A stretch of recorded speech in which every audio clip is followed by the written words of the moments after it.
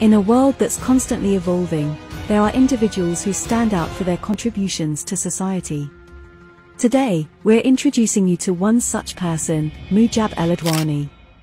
Born in 1962, Mujab Al-Adwani's love for learning began at a young age.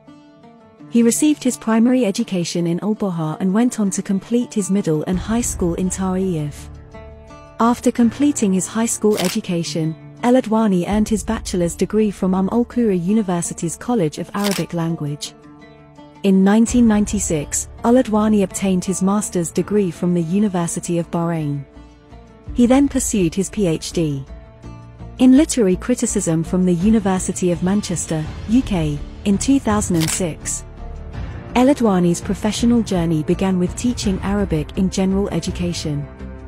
He then progressed to supervisory roles and eventually became the head of the Educational Media Department in Jeddah.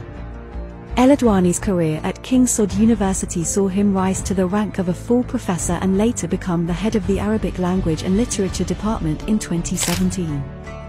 Al-Adwani's cultural contributions are diverse, ranging from publishing extensively in academic journals across the Arab world to delivering lectures and papers at various conferences and events. He has also chaired the Critical Forum at the Jeddah Literary Club and was a founding member of the Philosophical Circle in Riyadh.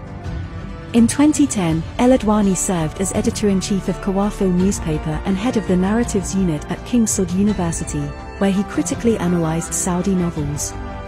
Al-Adwani's publications are extensive and diverse, covering topics such as the analysis of space and narrative heritage, studies in modernity, and intertextuality. His notable book Rewriting the Arab City in Western Novels won the Ministry of Culture and Information's Book Award in 2018. Mujab Al-Adwani, a distinguished figure in the realm of Saudi academia and literary criticism, continues to make significant contributions to the field of literary criticism.